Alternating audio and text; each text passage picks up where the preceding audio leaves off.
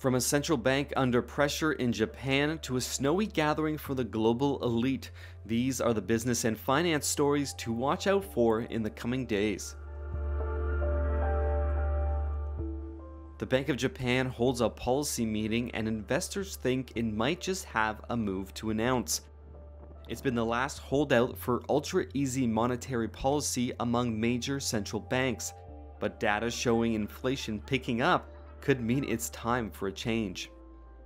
World leaders and assorted elites will gather again in the Swiss ski resort of Davos. The annual meeting of the World Economic Forum is expected to draw record attendance.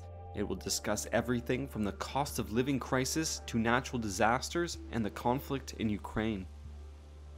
Big earnings reports and US retail sales data will gauge the health of corporate America.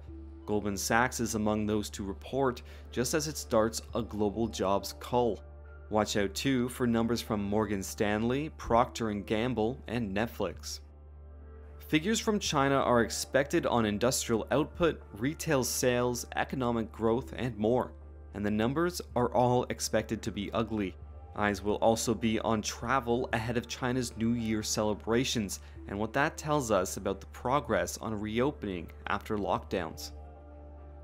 And we'll get more clues to the global inflation squeeze.